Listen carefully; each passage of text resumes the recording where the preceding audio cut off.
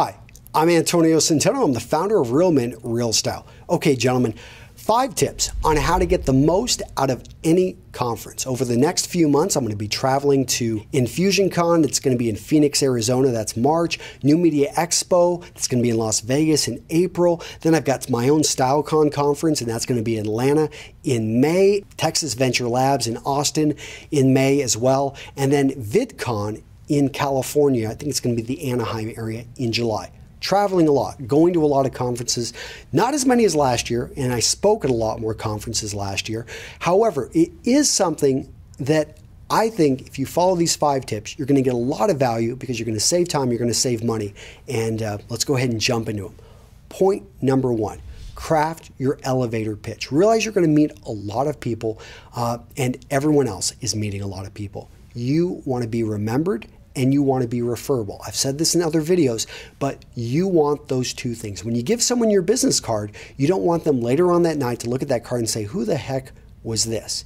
You want to create an image, a story. You want to stick in their mind. Now, I'm going to link you over in the article, which I will support. I have a great article that's going to support this. I'm going to have a quick little PDF on how you can put your elevator pitch together. But I will say really quick, what you want to have is you want to present a problem. You want to get them to say, oh yeah, I know about that. Just to give you an example, I say, you know how most men can't dress very well? And almost everyone's always, yeah, I've got a brother, or yeah, I know that, or yeah, I know I need to improve, I need to dress a little bit better. My wife tells me that. And then I explain how I solve that problem. Now, if I'm speaking with a woman, most likely she isn't my target market. She's not going to probably buy one of my courses. However, instantly she knows, Antonio is that guy that helps other men dress better. I need to introduce him to my father, to my son, to my husband. So all of a sudden I become referable. For the gentleman, all of a sudden, with the guys, I'll throw in a little bit more maybe about, I use military history and science. So they're like, oh, Antonio is that guy that makes style basically acceptable. He makes it so that regular guys like me will want to actually use it because I'm actually going to get something from it. It's not frivolous. So focus in on, you want to nail that elevator pitch. You want to have multiple versions for the various people that you're going to meet. Okay, so point number 2, dress sharp. You knew that one was going to come from me, but you've got to think there's 3 big reasons at a conference that you want to dress sharp. Number 1 is send the signal of authority. Even if you're lost, you don't want someone saying, hey, you're in the wrong area. You want someone saying, excuse me, sir, may I help you?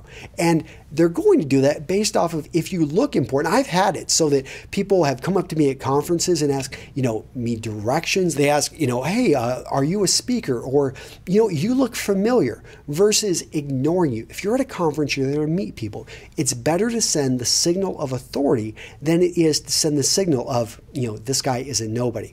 Point number 2 is opportunity may open up. So I think it was last year at New Media Expo, Ryan Masters was hanging out with me, and all of a sudden they needed someone on a panel that could speak in front of this group. And there was Ryan. He was dressed well, and he was able to go up there, jump up on stage, look good, and this was almost no notice, and be able to talk about online video.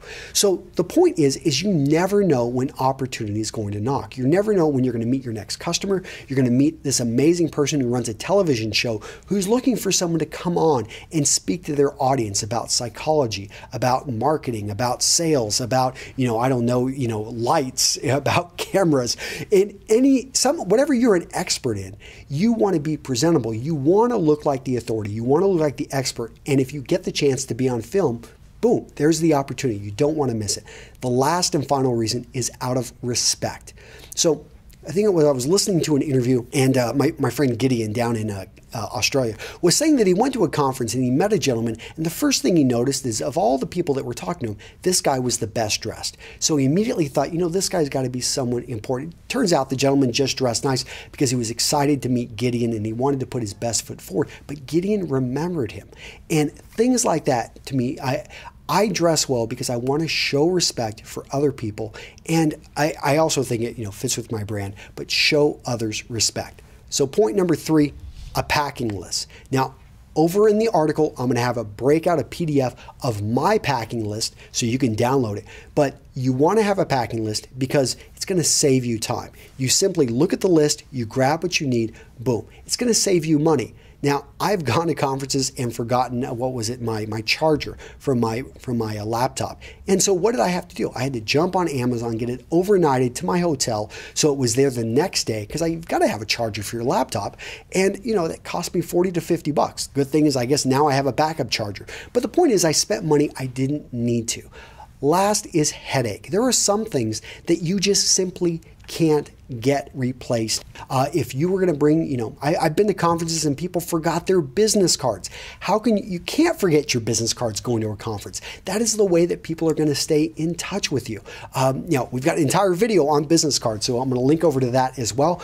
But the point is, don't have the headache, save the money and save the time. Have a checklist for when you're going to travel to a conference. Point number 4, research people. So that's one of those things whenever you start talking with somebody and they're like, hey, you know, tell me a little bit. When they don't know anything about you, you're almost having to start from scratch. Versus when you meet someone who's maybe listened to 10 of your podcasts, has watched 20, people that watch a lot of my videos, when I meet them in person, I feel like they know me better than my wife. It seems like they know all these little things about me, all the details. They know, you know, about my kids. They know about that I live in Wisconsin. They know I was in the Marine Corps. All these details. They know why I wear my ring on my right hand. All of these little details, they know them. And so instantly, we've got a deeper connection. You can do that with the speakers without creeping them out. You stick with the publicly available information. The other thing you can do is reach out to them before you show up at the conference. Say, hey, I'm going to be at the conference. I see you're speaking there. I see you're attending.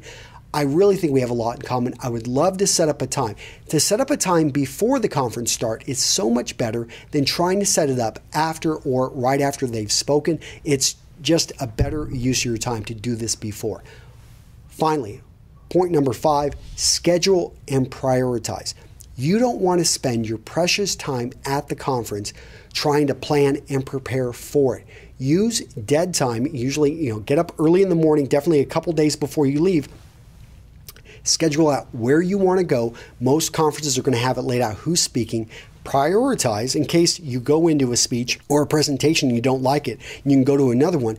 And know exactly what you're going to do. You don't have to stick to the schedule, but you want to have it there so that you're not spending your precious time. Now, one trick that I do whenever I go to conferences is I always arrive one day early and try to stay one day late. The reason I do this, I love to give myself margin in my life, and that's that little bit of extra room that I don't feel pressured. So when I get to the conference, if I've forgotten anything, if I'm not prepared, if I need more time to do exactly what I just talked about, which is schedule and prioritize, or get some work done on my company, I can do that the day before in my hotel and not feel worried. Afterwards, I don't like to come home and not spend time with my kids. And you guys travel, you know exactly what I mean. You want to spend time with your family when you get back. So I stay one day later and I just focus in. I work a solid 12-hour day and catch up on all my email, catch up on all those other things I don't have time for in the 3 to 4 day conference. Gentlemen, hopefully you find this useful. Go check out the article. I've got those little PDFs you can download, and I will see you in the next video. Bye-bye.